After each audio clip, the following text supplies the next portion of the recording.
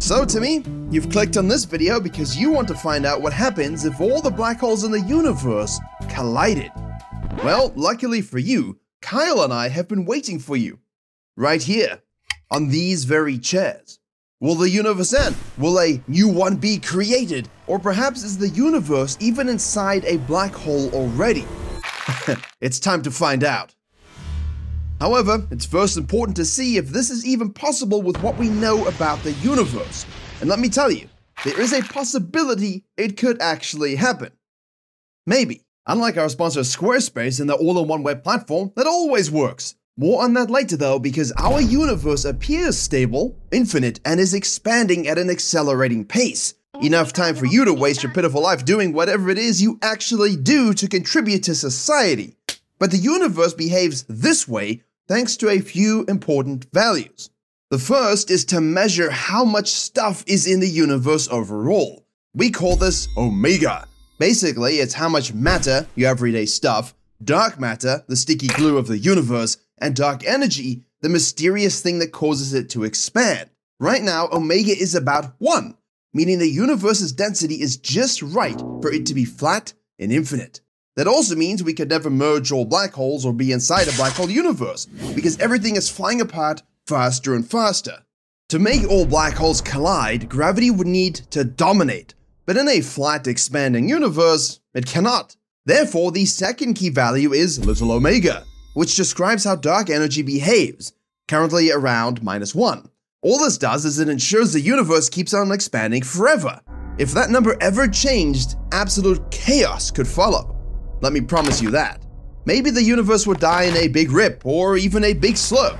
Together, these two numbers define how the universe evolves and allows us to see what shape the universe might be and how it will die.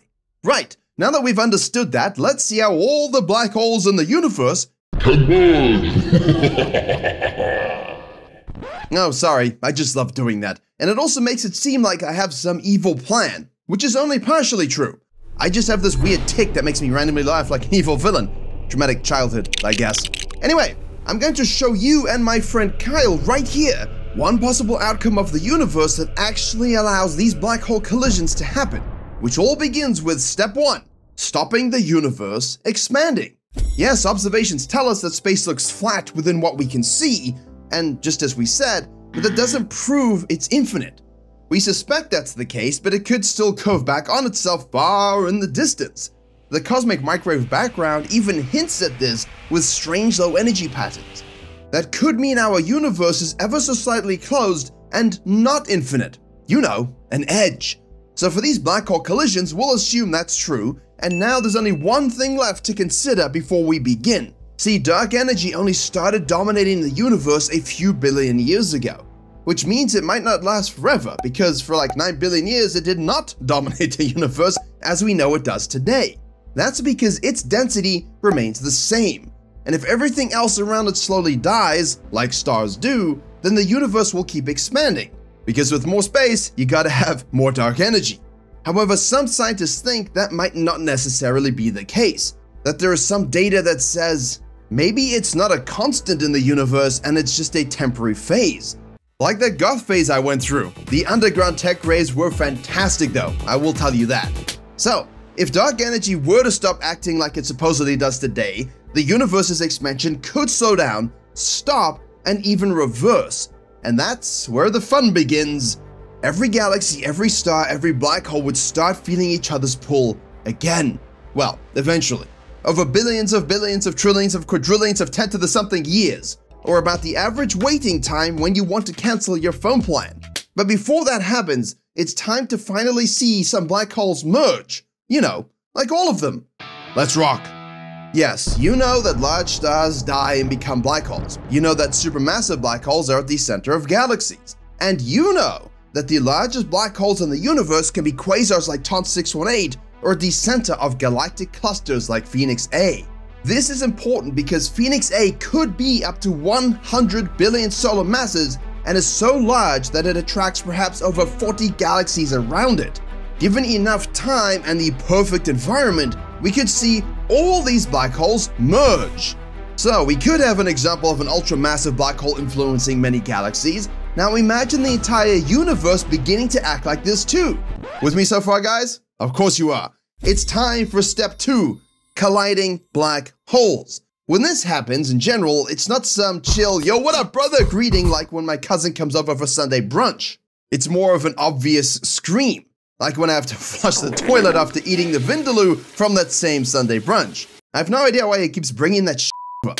Anyway, as these black holes spiral closer together, of course it speeds up. And in a simulation like this, you think, okay, they're going to meet soon. No, it can take millions of years orbiting each other at this speed before they actually merge. And when they do, they release more energy in a few seconds than every star in the observable universe combined. And as they finally merge into one, it sounds like a bird chirping. This energy release, though, is not visible, sadly. It's actually in gravitational waves. That's literally space-time shaking itself and causing a ripple throughout the universe. But if we were to merge all the black holes in the universe like this, how big would that black hole be? Great question, Mongolian horse! Wait, how did he get back here? Did I leave the gate open at home? Nah, it's okay, you can stay. As I was saying, imagine if a 10 solar mass black hole combines with another. The resulting black hole would not be 20 solar masses as you would expect, no. What's that, horsey? Yes, you're correct. Some of that mass is lost as energy.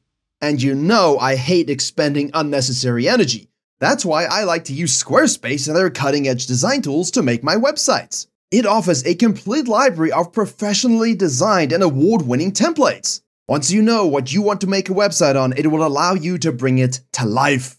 Whatever you need, they have it. Whether you need to track SEO so you can actually, know what's going on your website, or send email campaigns of your outrageous arms, or need to raise funds for outrageous trips around the universe, or, community campaigns, Squarespace saves your energy. So when you're ready to start, head to squarespace.com for a free trial, and when you're ready to launch, go to squarespace.com/gravipool to save 10% off your first purchase of a website or domain. According to Einstein's famous equation you might have heard of, E equals mc squared, some of their mass gets converted directly into energy.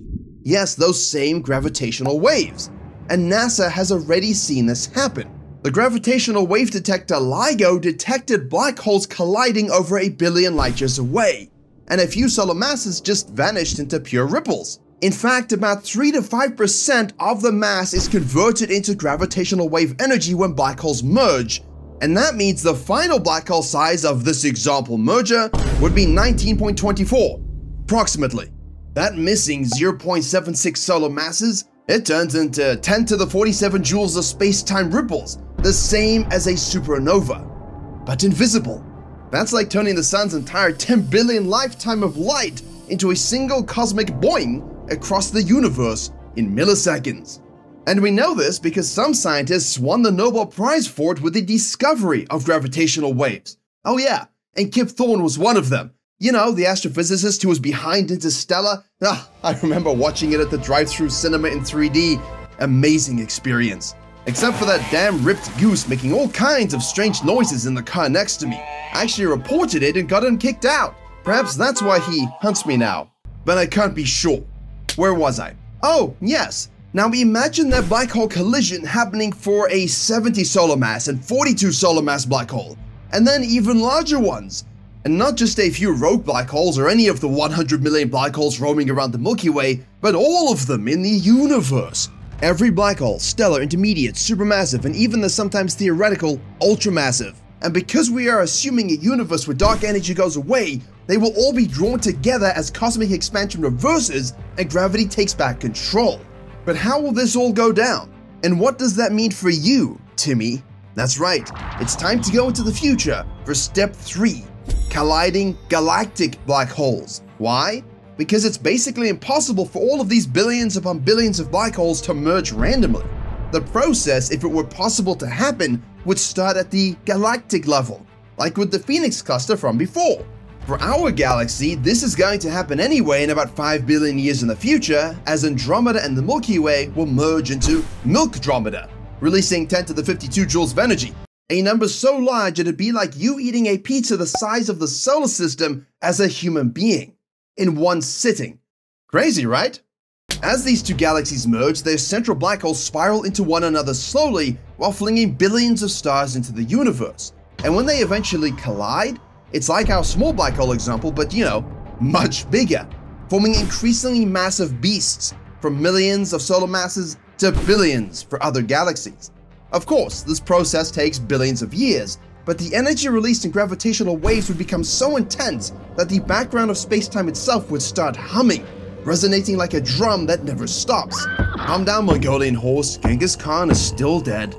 And because Andromeda is still surrounded by many galaxies, eventually all these galaxies could merge into some sort of super Andromeda, or be thrown out into the universe.